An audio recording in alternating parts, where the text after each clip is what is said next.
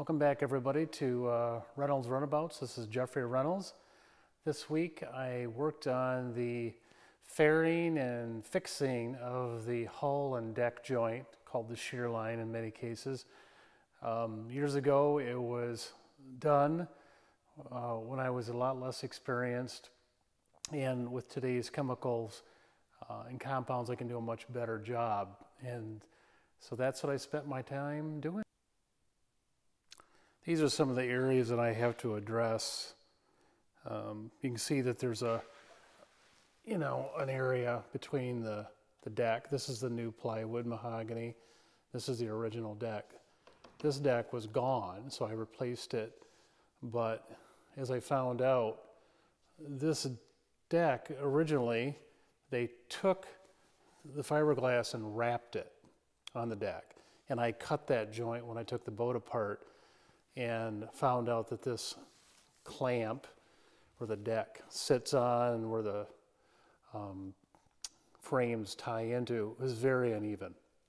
And you can see some of the old Bondo that I used, or not Bondo, but fairing compound, and where it gets right down to the original glass. So I have to go through the entire shear line and fix that, in addition to some areas that were not correct. Some of them were so rich with polyester resin that the glass was hardly there. So when I did this fairing lately, it went right through. So what I'll end up doing is cut this all out with an oscillating tool, because it's bad. And you can see that there's a backer of glass that I put in there when I was rebuilding the boat to shore up the shear clamp, and so I have a nice place to put new glass and resin epoxy to fill that, and then I'll fair it smooth when we do the final fairing. The original bullnose, very Chris Crafty from the 50s. This originally was empty, and I rebuilt it with glass and resin to get that shape again, but I have some areas where I need to go back and even correct some of my own work. But again, here on the port side, I've got some areas that I sanded through, mostly because it was too rich with resin and not enough glass. Other areas are just uneven. That will go quite quickly. I've got some areas where the 5200 compound that I used to attach the deck is squeezed out, so I'll have to dig that out with a Dremel, because the fairing compound won't stick to that. And then, yeah, just fill in areas like this. Take 5200 out, fair it in, and then the rub rail trim will go right over the top of that. So I'm going to take the black all the way up to the corner of the deck, and that'll be covered with the rub rail. So it should tie in quite nicely.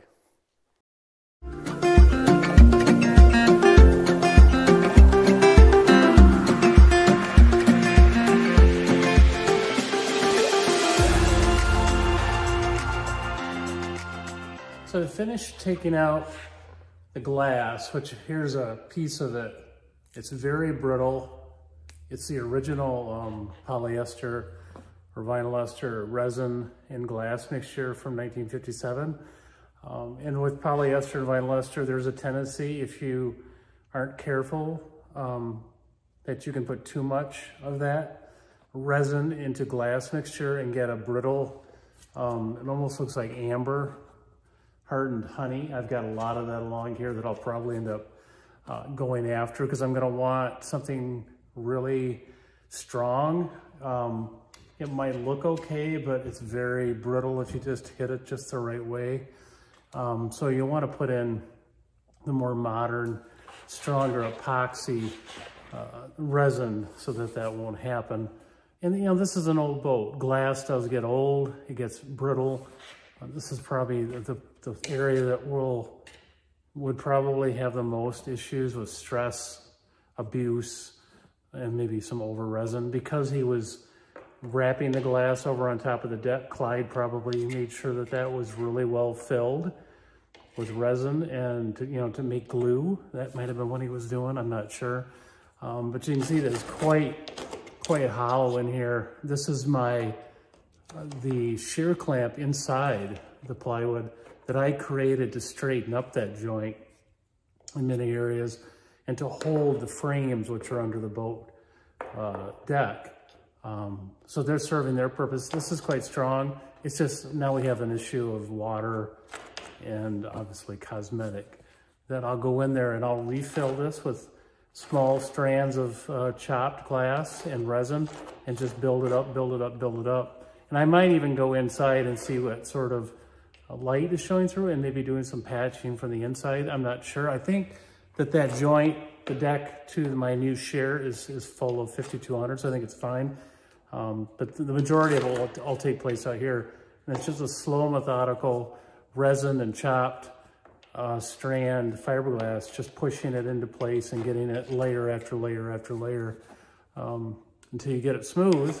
And then I'll leave a little bit for the fairing compound to fill that, and I'll take it right up to the bottom of our new deck. And this will be nice and fair and safe and waterproof. A perfect tool for the less invasive cutting that I'll be doing and sanding is what's called the Dremel Trio.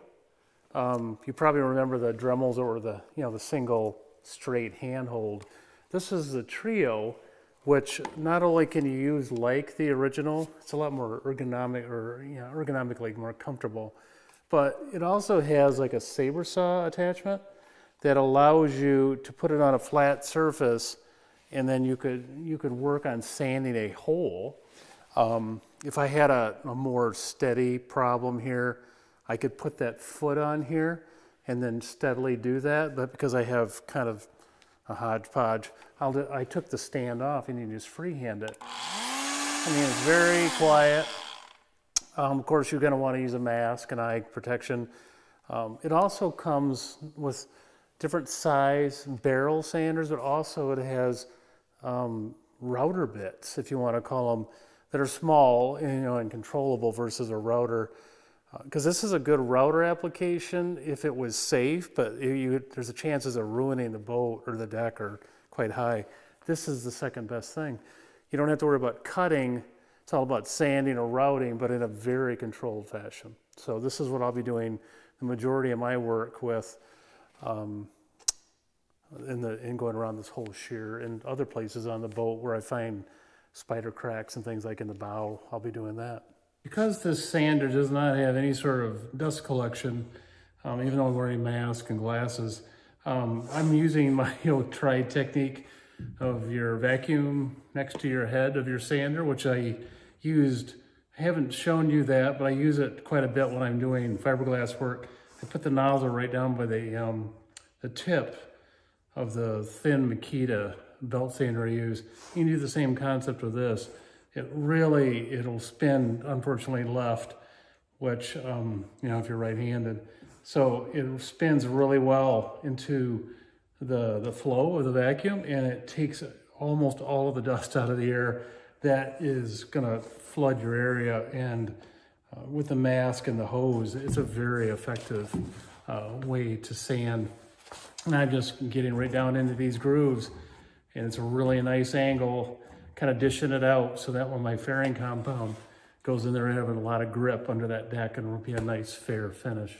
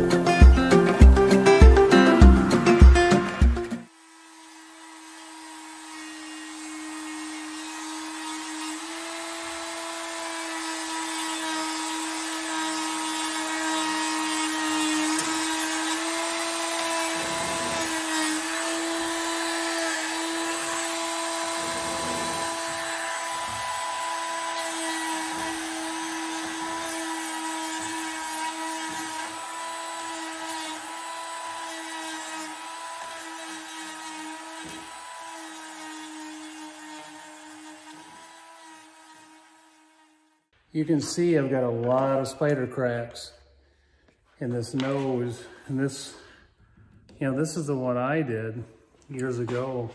And a lot of it has to do with just too much resin and not enough glass. So I'm gonna have to really work on that. I'm really happy down in here. It's not too bad, but I can see cracks. So probably will take my Orbital or even a hand sander and open all that paint up and see what's underneath. Because if it's doing it here on the paint, it's doing it in the glass. So this nose that I rebuilt years ago, I took a shape of it, and then I went ahead and rebuilt it out of fiberglass, and I thought enough fiberglass and resin, but obviously not. So I'm gonna end up redoing this nose. The rest of the boat doesn't look too bad, but I know this one's got a lot of work, so I'll be using my Dremel Trio a lot. So I got my Dremel out and started working just the cracks.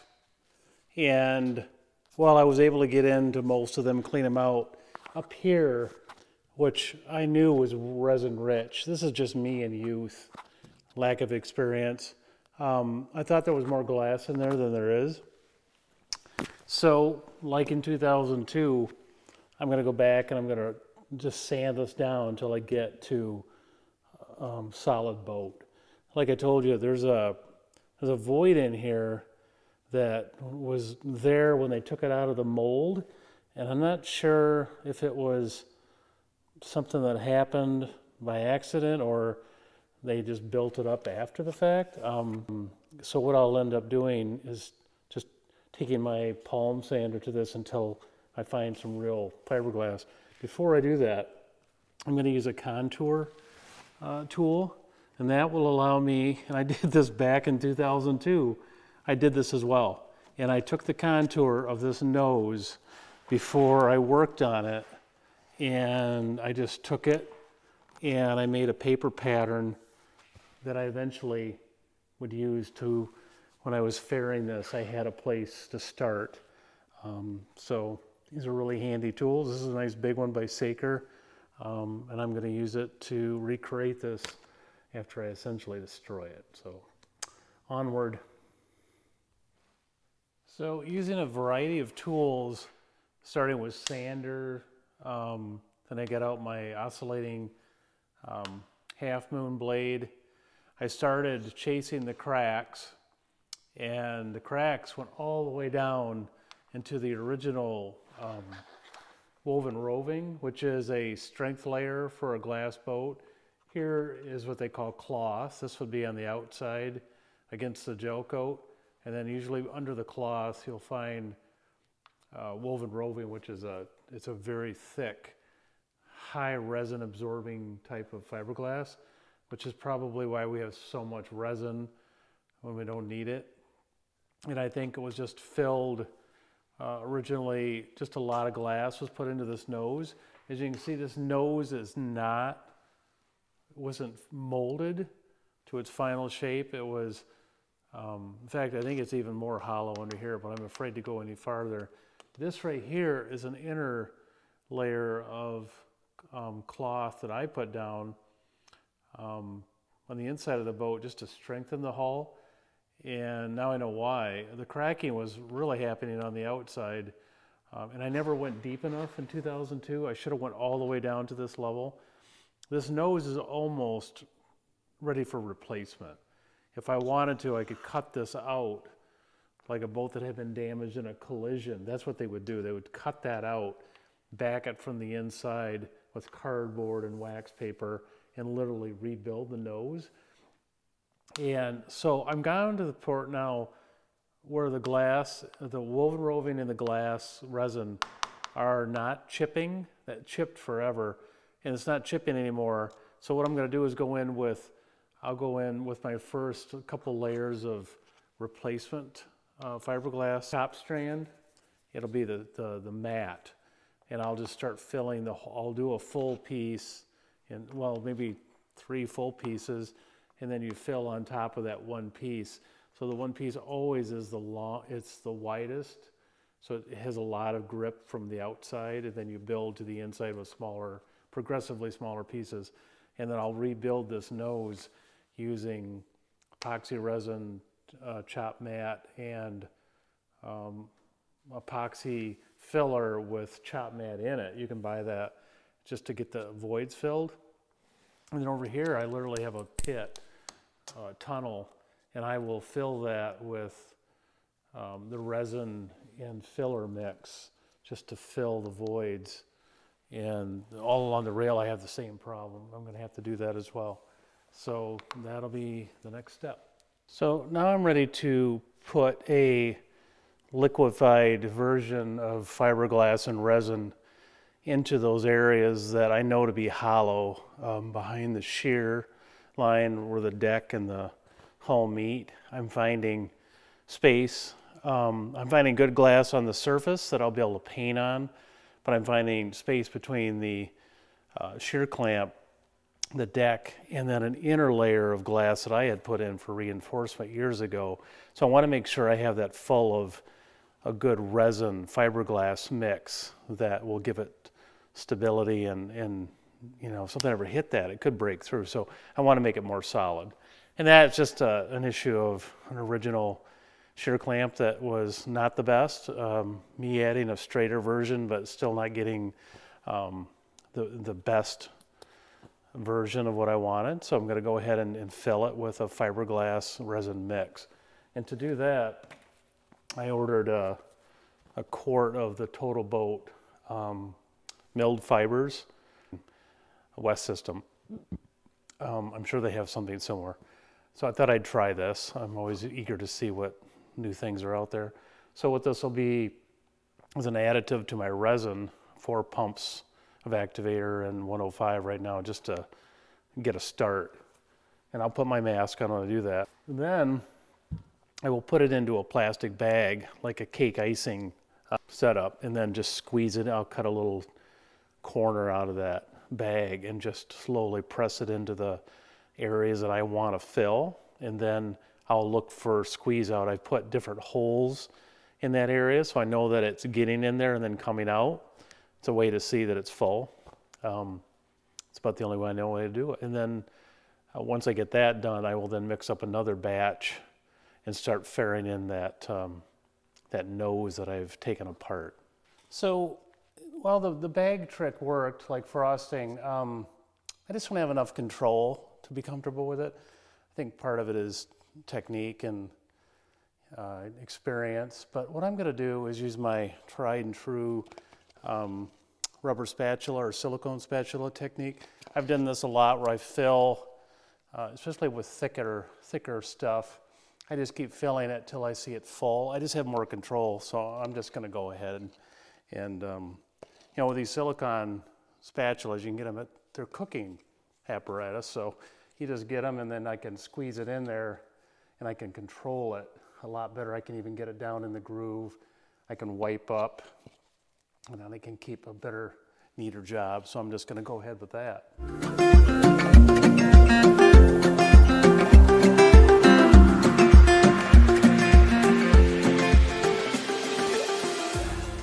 I've got all my resin and milled fibers now injected into the gap that I had in my spray or rub rail or shear line. And now, because it was dripping a bit, because I filled it pretty full, I went ahead and put painter's tape on to act as kind of a dam to keep it from oozing out until it hardened. And it's sitting in there kind of like on a shelf, and it's hardening up. And then I'll go in there and I'll put in more filler, a thickened version of that won't go into the syringe, and then I'll be able to build it up. So it'll be even more full with fiber. I'll probably even put pieces of chop strand in there, make kind of a slurry and do that too. So next project is to move on to rebuilding the bow. The next step is for me to start making pieces to build up these areas that I have scalloped out with different tools. this round one. I've got a narrow one here, and then I've got the more of a dished. I've got a dished one here that will also be addressed. So what I'm gonna do is I take clear plastic. This is just some of the extra 5 mil I have. And what I'm gonna do is, it's glue, so it's kind of sticking on there. What I do is I make a pattern or a circle that goes to the outside of the pattern that I've cut already. And what I'm gonna do is I'll start out big, and then I'll start making my pieces of chopped strand smaller on each one. So the first one goes in and it connects to all of the outside, giving it a good base, and then I build up slowly from the middle. The dish will be there until the last little round spot goes in there. And then I'll have it, pretty close to fair. And then I'll go ahead and I have a piece of, you see here, cloth. I have a piece of cloth that I will use to cover this whole area so that I can mimic what's going on next to these scalloped areas. That'll be cloth again. So my second one is just very small. I'm gonna go ahead and, you just put your finger there or tape, and you make an outline of where the cloth starts and the hole begins. And I will then use that as my pattern. And then on the last one, it's a larger space. And the plastic just has to be approximate. You're just using it. And you can see through to where you need to be. And then I go ahead and I make my patterns. And I'm not sure how many I'll need. I'll probably start out with 4 for each hole or scallop. And then I'll go from there. 4 is your limit anyways. Because if you put any more than 4 layers and you're using epoxy, it gets hot. So plus you're really kind of getting to the end of where it'll stay in place. It gets too heavy and it'll sag. So 4 is your limit on cloth, and then you'll roll it, try to get as much resin out to keep the heat down. And before I do that, I'll also put in the mixture, the fill of them, the milled fiberglass and the resin, like I use to inject into the gaps. I put that on there first to help fill in the divots or the smaller holes, and it will give that first piece of mat a really good base. It's almost like glass connecting to glass, but in a liquid form, and that'll really help me get a good stick. It'll fill in the little voids that I don't want to go any farther with. And then the other layers of chopped strand will have just clear, straight resin, and then I'll saturate them over on my bench. So it'll be like a 4-piece stick on, and then I'll go ahead and roll it out, get the resin out, because that's what I'm always after, is getting as much resin as you can out of the cloth. And then we'll go ahead and we'll see where we are tomorrow. I'll let that harden up, and then I'll give it a little brush tomorrow with acetone and a sander, because epoxy has what they call a blush. It helps the epoxy cure with air. So it has to put something over the epoxy chemical for it to cure properly. So the blush, you just take it off with soap and water, literally, if you want. I'll use acetone, and then I'll go ahead and I'll do whatever I think is necessary in extra strand. So I'm ready to cut my patterns now, and there's a couple ways you can do this. You have a pattern and you have the cloth, the mat. You can buy these really handy automatic shears. They're battery operated, they last forever. I love these, especially when you're using chop. The thing is with the patch that we're making, I'm gonna want it to look like this, where it's frayed. So I'll be probably tearing it from the larger piece, so I get that feathered look. If you're doing larger patches or something, you can, like I said, these clippers are beautiful. And I got these, they're called Easy Cutters. I'll put a link in the description at the end of the video. They're not very expensive. I find them really handy when you're doing bigger pieces, especially when you're doing like stringers and flat pieces that need to be straight. And you can also use scissors. A lot of people have a dedicated pair of really nice shears that they use for fiberglass. I just find it's a whole lot easier to use these, and it's a lot sharper, and making it easy is kind of what you have to go for. So this is what you do. You're trying to find the patch that fits. So, you know, we've got this little guy. So I'm gonna go in there, and here's my, my first one. I'm just gonna go ahead, and you can see it's the right size, but it's also got some hairs sticking out. So that'll be number 1. And then you wanna take about 1/8 of an inch on every little one that goes. So I'm gonna do 4. So I'm just gonna take 1/8 of an inch off the end of that. And I have my new patch size. So I go in there, and I find one, and I just keep tearing. So there's number 2. And it'll be obvious because they're getting smaller, so you won't have to number them. Some people will, but that glass, if you write on it, that will transfer, or it'll start to blur when you get it wet. So it's important that you're gonna probably paint it anyways. So here's my other one. So I'm gonna tear that. Again, I'm okay with hairs sticking out. And then my last one, I've got all my little circles now. But this helps you get your patterns ready to go before you go over to the job. And that's what you want. You don't want to have to do any more than you have to. And there's number 4. So there's that one patch. Let me throw my circles away.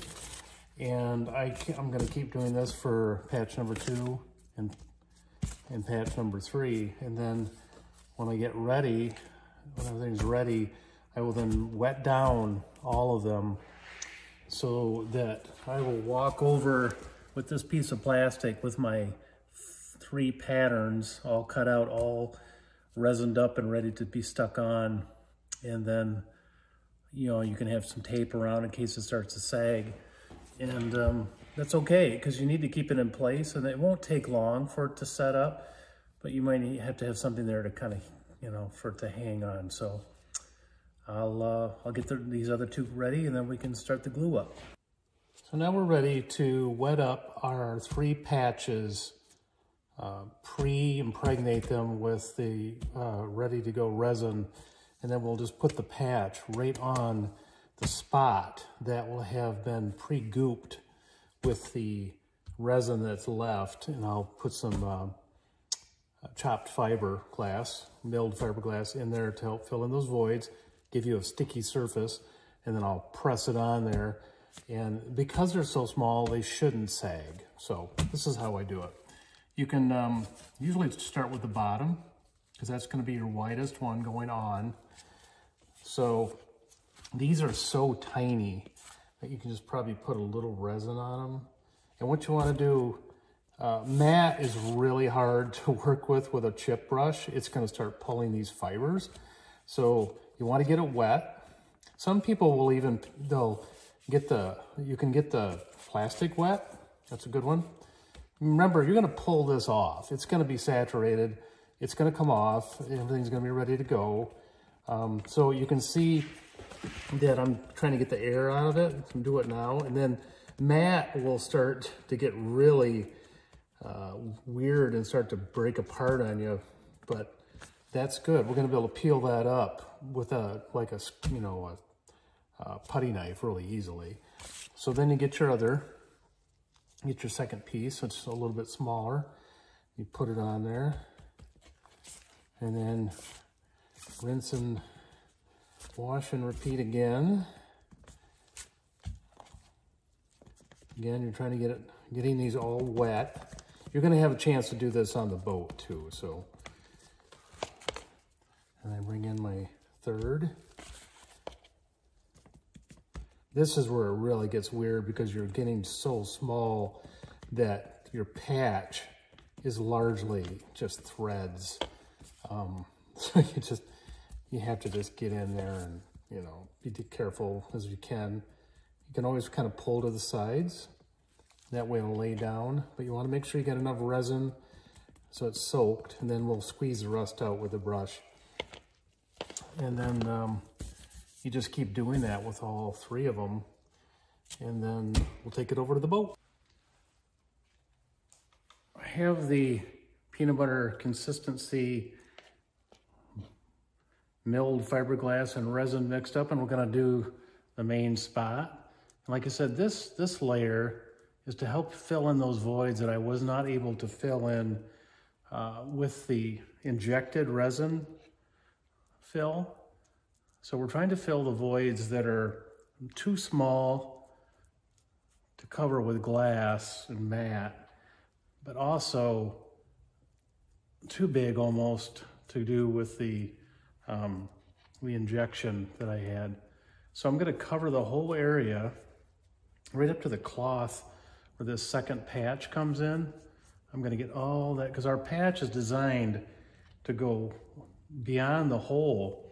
And I have scalloped out this, you know, like almost like an 8-to-1 ratio, the hole, and you gotta come out quite a bit, because you wanna make that a gradual transition. You don't want it to be just an abrupt, sharp angle. So I'm getting all this covered in.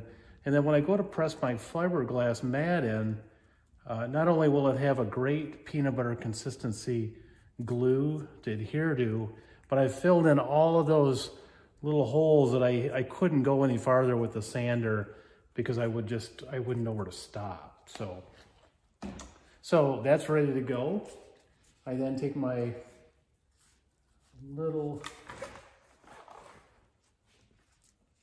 this will be the second to largest patch. And remember, the bottom one is the big one. So I've got this patch pre-saturated, and I put it right over the spot. And then I get my brush again, and you kind of pull it. The goal is to get those fibers to become one with the boat. There, you know, there's going to be more grinding, obviously, to come. But as you can see, I'm feathering it out and getting that nice and smooth. And the peanut butter consistency on this brush really is helping. I was able to get all of the air out when I did it on the workbench, so it was saturated. And you can look at it and try to find, kind of start in the middle and push out. There's I can see a little bit of resin as I'm pushing it out. That's good. You want to make sure that the mat, you know, you're looking for 50 to 50. And when I did my fill, I mean, it was by volume, it was the same volume as the resin. So I know that I've got a pretty good mix underneath, and I'm just pushing the air bubbles out. There's one right there. I can see it pushing it out. And you know, just feather that resin out into the glass boat. This is all going to get worked on, so you're not hurting anything by putting glass out there. So as I look, I'm not finding any holes. I'm not finding any air bubbles, and I've got a nice feather. So that will be the first layer. And like I said, you don't want any more than 4, it'll get hot and it'll sag. So this is a good number to use. So what I'll go ahead now is do the small one and this wider scalloped in the same way, and then we'll let that cook overnight. And then tomorrow I'll come in with my pattern, and I know that I've got quite a bit to add to this front, and I'll just keep going.